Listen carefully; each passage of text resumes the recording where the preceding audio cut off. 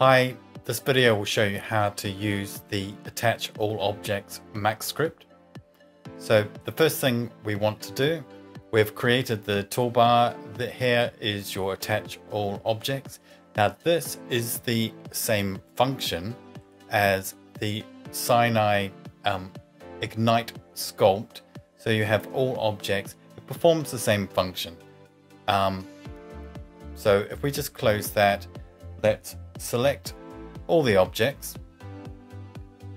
and then click the button that is now going to go through, attach the whole model as one.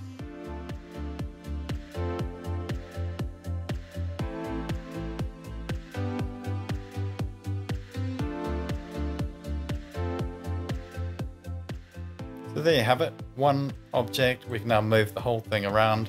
That's all ready to go. If you wish to know more about this, I recommend going to the help docs, and in the sculpt overview you'll find all the information you need to know about the tool. There are training videos there as well. Thank you.